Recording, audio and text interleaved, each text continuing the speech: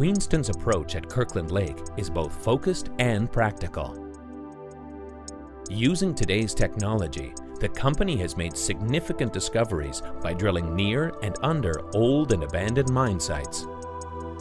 Reactivating mines can be profitable and helps reduce costs and risk.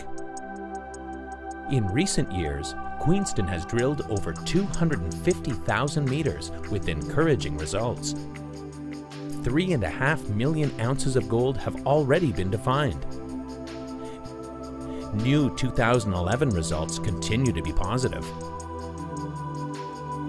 With a $25 million exploration budget in 2012 and continued success over the next 3 years, Queenston is on its way to its initial target of 6 million ounces of gold.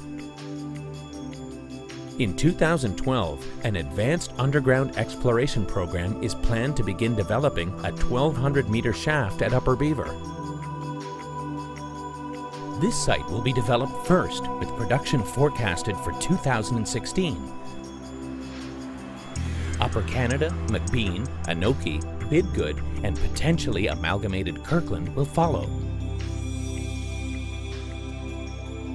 Underground and open-pit mining methods will be employed.